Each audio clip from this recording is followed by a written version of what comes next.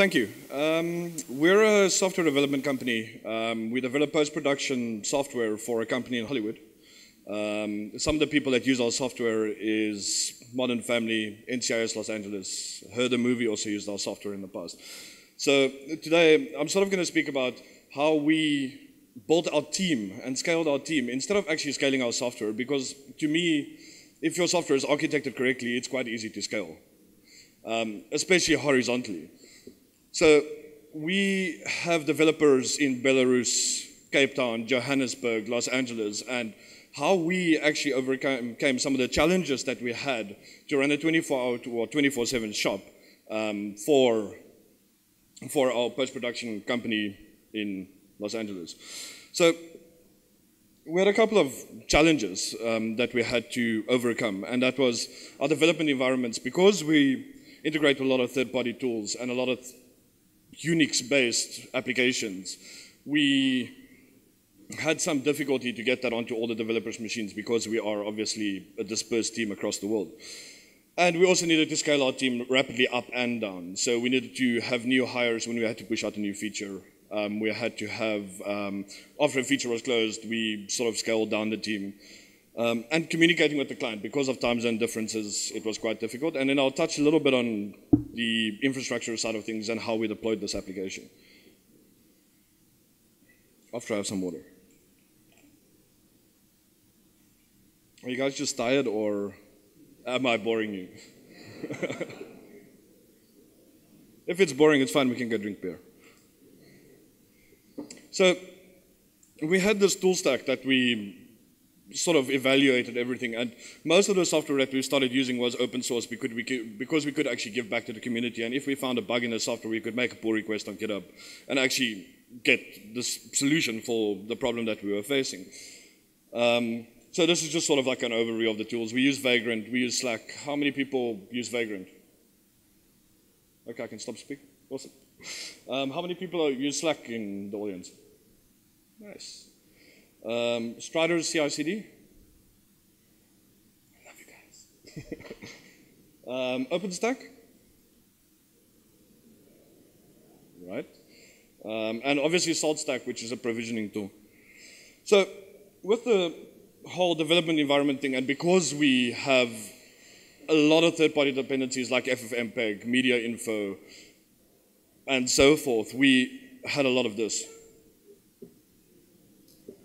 That applications would run perfectly fine, frame extraction on video, and that sort of thing would work perfectly fine on the developer's machine because he had a later version of FFmpeg or a previous version of FFmpeg, and it wasn't the same as the version that we were running in production.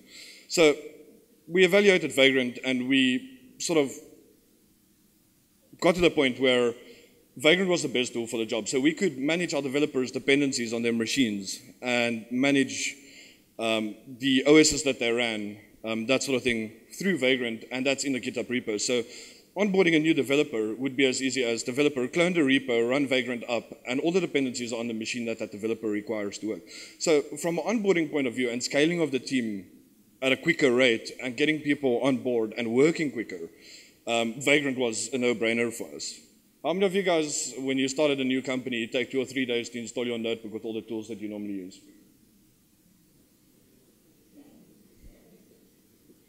So that's one of the one of the biggest problems we had, is that we had these dependencies that nobody actually normally used on a daily basis, and we had to overcome that by sort of supplying that to the developer when the developer started working.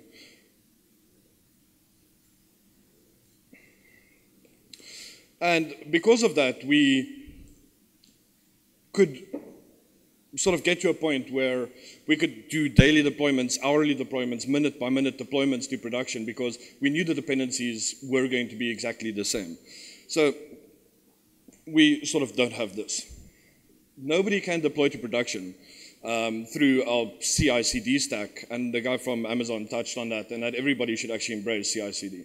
It's saved us countless times where we deployed a feature to production and something broke, so we had to roll back to a previous version of the code.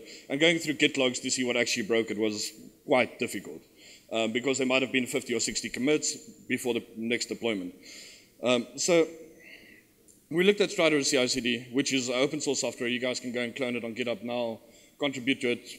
You know, it's an awesome piece of software. It uses Docker, which I believe was a topic yesterday. It's also an awesome piece of software. So what we've done is we've implemented peer review. We enforce testing. We enforce unit testing and integration testing in our company, that if somebody commits a piece of code that's not tested, it will be rejected from the pull request before it even gets into master branch. So once there's a test and the code is written properly, and the person that's reviewing the code actually saw that and made sure that the code was correct, the deployment will happen because the pull request would be merged.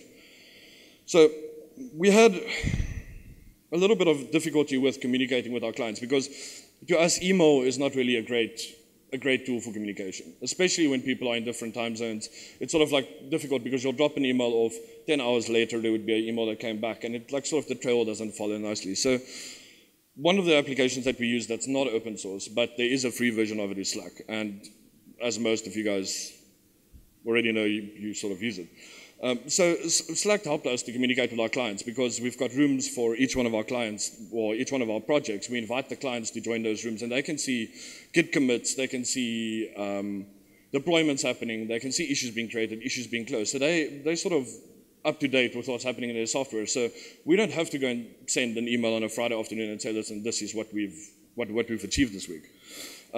Especially for time zone differences, because it becomes really hairy when somebody emails you at 2 a.m. At 6 a.m. when you wake up, there's already 30 or 40 other emails, so you don't sort of answer the questions quick enough. Also, Slack is great for, hey, my logo is over stuff there.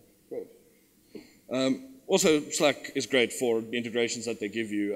We've got Sentry integrated into Slack, so if there's a notification that a server's gone down or if there's a code error, it will notify us, and somebody that's awake at that point in time will get notified of it, and they will jump on and actually fix the problem.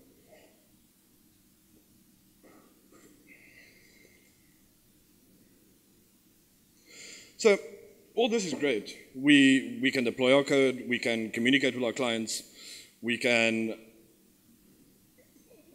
scale our teams, we can onboard new people faster, but still the crux of it is, how do we, as a small company with around 12 developers, actually manage servers? And we looked at a couple of tools like Ansible, and we actually settled on SaltStack because, one, it's quite brilliant in my mind, and people might disagree with me, but we sort of could deploy machines or provision machines quite quickly because you can incorporate this into your applications repository and run the salt script from the master, and it goes and deploys on these, it goes and provisions these virtual machines with all the dependencies that they require, like Postgres, MySQL, Redis, or whatever else we require. And it allows you to configure those services by sort of setting up Nginx with the correct host names, configuring HTTPS, incorporating the SSL certificates. If, for instance, with some of the applications that we have that's written in Node.JS, configure supervisor to start these things up, and so forth. And all this is done on top of OpenStack. Now, OpenStack is similar to AWS. But you can host it privately in your own cloud, or you can host it in the public cloud. Rackspace runs OpenStack at the bottom. And the ability that we wanted from this is, and the reason why we chose OpenStack in our environment, was because we had clients that were security conscious, and they wanted their content and their annotations on video and that sort of stuff to be stored locally in their own data centers. So by choosing something like OpenStack and having the ability to deploy to a private cloud and deploy to a public cloud made this very interesting to us, because we could make sure that our code runs in the public cloud and in the private cloud at the same time, because we have dependencies and there's networking and stuff like that to configure. We also use a little tool called Ceilometer, which raises alerts on the VPSs that instruct OpenStack to actually start scaling up. So if a VPS is taking strain, it will go and spin up another VPS of the same hardware or the same memory and the same configuration as the one that raised the alert, and it will start automatically scaling it out horizontally. And you can do that for free if you run it in your own private cloud. It also allows us for rapid deployment of new servers, which is great because we R&D quite a lot of stuff, and we need to push stuff to production on random occasions. We'll develop a new ingest server to pull frames or to get frame extraction correct or that sort of thing. And we need to spin up a machine, get that in production, test it, make sure it's working, because obviously we don't know enough about video like the studios actually do.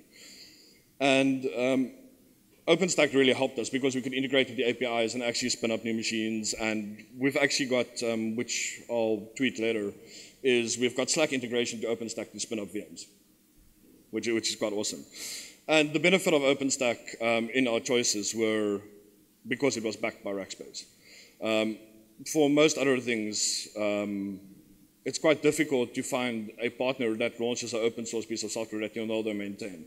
And the biggest problem with open source for me, and when we went through this whole process of choosing these tools, it was very difficult to find an open source project that was still going to be maintained in 2 or 3 years. So we either had to start investing time in maintaining those applications or find something that was backed by a larger company and it was used on a daily basis. So that was actually quite short, but if you guys have any questions.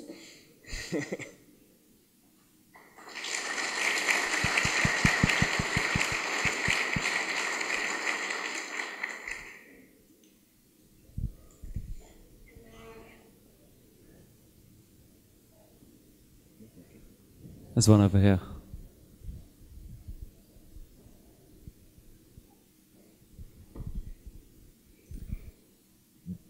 Do you only develop on Linux? Or actually my question is Vagrant, can you use Vagrant on Windows for Windows development environments?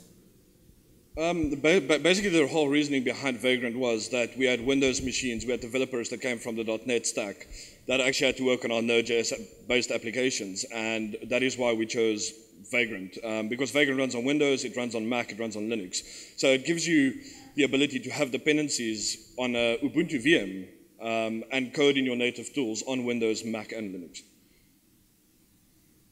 It's really a great piece of software. And it uses VirtualBox, so it's also entirely free.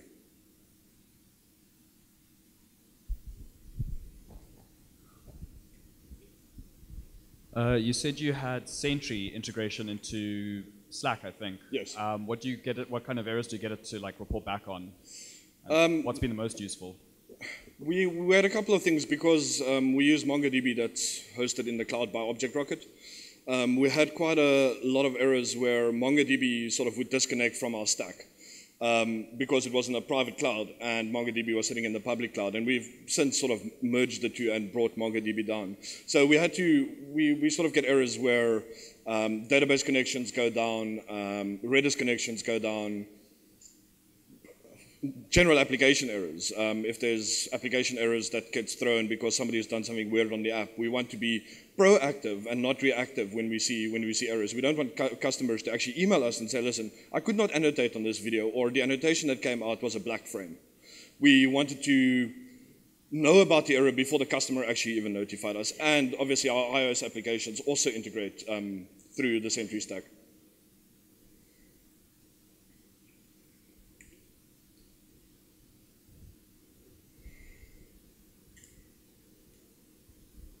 So you said you get your customers to interact with you via Slack. Yes. Are they happy to do that? Like, do they like resist it because they already use email and for them creating a new thing is kind of like it? For the most part, our customers have actually embraced it. They sort of prefer doing that than having email. Because it's more, you can do one-to-one communication, or you can shoot off a quick line to a client, or a client can shoot off a quick line to you. It's always quite a bit of a pain to open up email, let's type a long email, and you want to put as much information in the email as possible. And the loop of how long it takes to get a response, so you can see if somebody's typing or if somebody's going to respond. And the conversation just starts flowing a lot nicer.